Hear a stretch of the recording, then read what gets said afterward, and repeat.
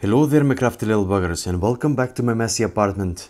Also welcome to another episode of CRAFTY'S Quick Builds. Today I'm going to show you how to make a dice tray from a simple gift box. What you need is a gift box, such as this one. This is 14.5 centimeters in width, and that's pretty much a good size to start off making your dice tray. Now this one comes with a lid, and that's exactly what I'm going to use to make a dice box slash dice tray. Now, because the lid fits perfectly, I'm going to use that and simply cut this box using the lid as a ruler. So without further ado, let's just do this. Okay, I know that this is going to need some extra cuts, and some of you watching this may be thinking that I'm insane, and you're most probably right, because I'm not doing this the way it should be done. But I think that you will eventually forgive me, because it's going to be a nice little addition to your gaming table. Now this gift box is a very thick cardboard box, and it's really sturdy, so I'm not afraid of using it for a dice tray and of course a dice box as well. Yeah, now you may have noticed that I managed to cut myself. Just don't tell my parents, please, because they will freak out. Old people, heart's gonna explode or something like that. Now, yeah, I did cut this box through anyways, but alright, this side is now, well, really coarse, and I need to sand it down a little bit, and I intend to do that with some sandpaper strips.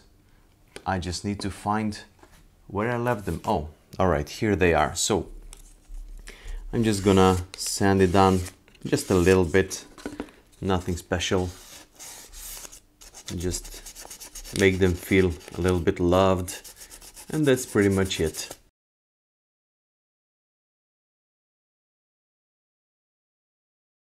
Yeah, don't worry about being tidy, because it's gonna end up being a mess anyway. So now that I have this cut, you can leave it like this. I mean, we can take a set of dice and put it inside, and it's gonna look just fine, I guess. But that's not my intention. I don't want to stop there. Yep, you see, it fits. It's a snug fit. It fits perfectly. And yeah, I didn't think about this, but I will have to make a notch or something, because you will need to be able to open it somehow. Even though you can use your fingers, but yeah, it needs some more love, some more extra love. Now, as I said, you can do it. You can just leave it like this. But I recommend doing something extra, which is this. Now this is textured self-adhesive paper, and this is a pigskin texture, which I intend to use to cover this box.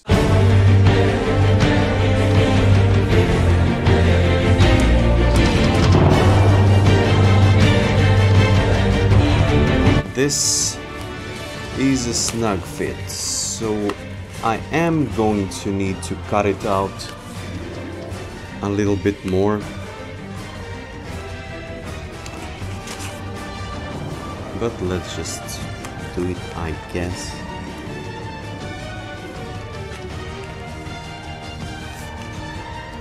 Let's see how much to do I need to cut anyway?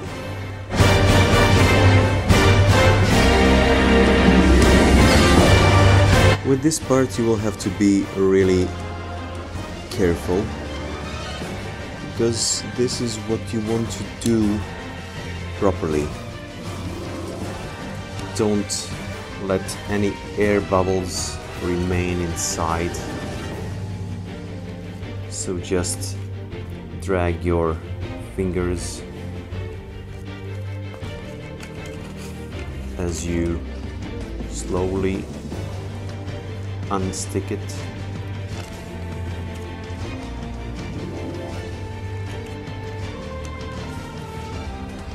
Drag them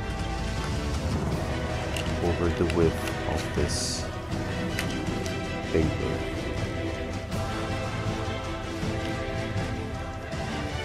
So, yep, this is looking good so far.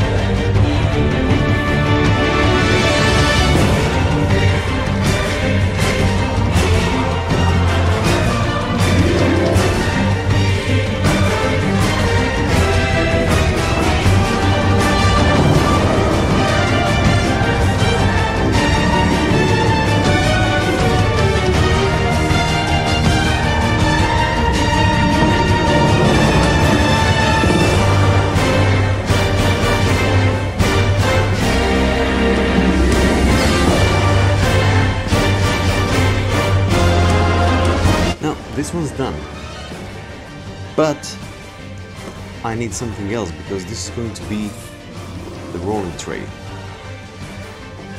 Yeah, does it fit? Yeah, it still fits. All right, let's take it out now. Come on, out, out, out with you. All right, okay. So I have this piece of felt cloth that I intend to cut like so, because I need it to be a snug fit. So let's just do it with a ruler instead of this.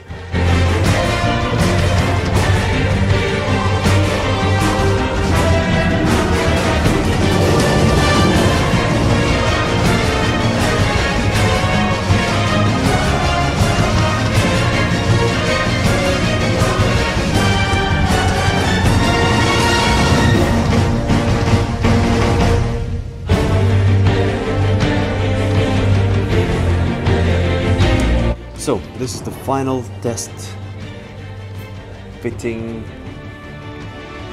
to see if everything works well, and just which side to turn things on, just for the best possible fit.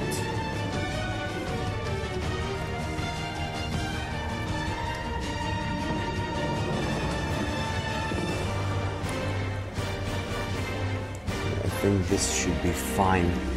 This should be the best option.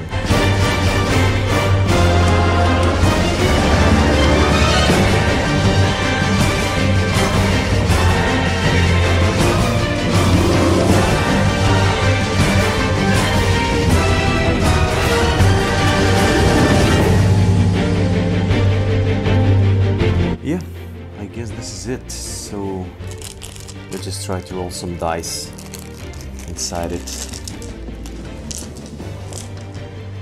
Huh, perfect.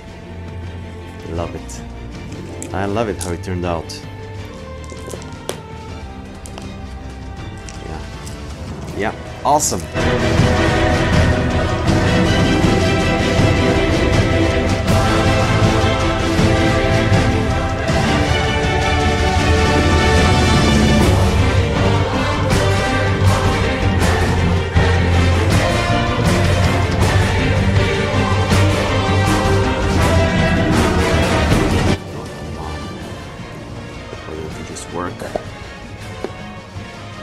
It's a really snug fit because the box itself was a snug fit. So let me just try and fix this one.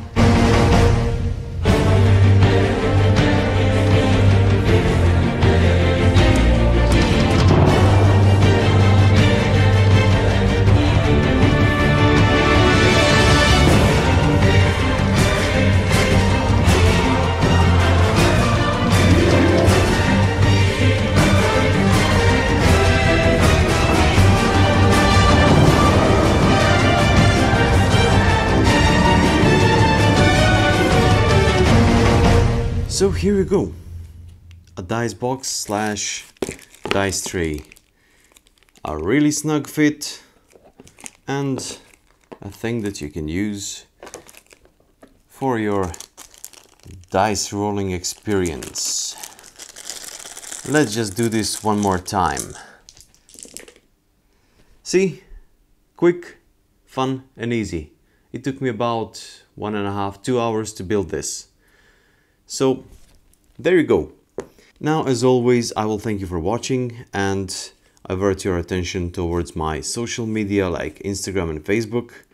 And also make sure to check out my Patreon page for some cool gifts and some really nice stuff, Patreon specials. And of course, it gives you the opportunity to join the Crafty Buggers League. And as always, this is Crafty and I bid you farewell.